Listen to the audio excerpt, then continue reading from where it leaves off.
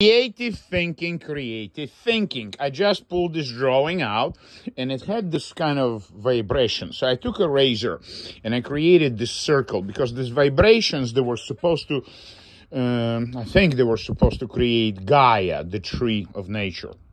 I decided to add horizontal elements. So horizontal element is cutting my page 12 inches, right in half, right? 12 inches, 24 inches.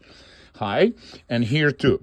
But where it's gonna meet, here's the center. Here's 18 because it's 36 wide.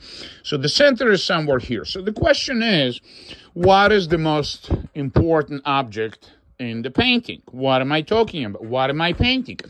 Well, my art and myself is a journey.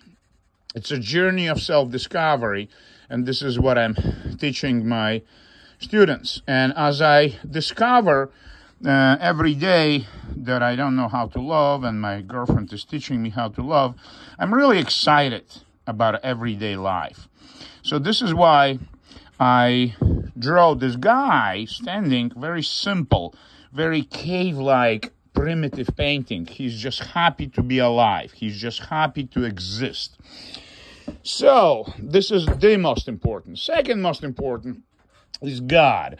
God is usually subatomic particle over here.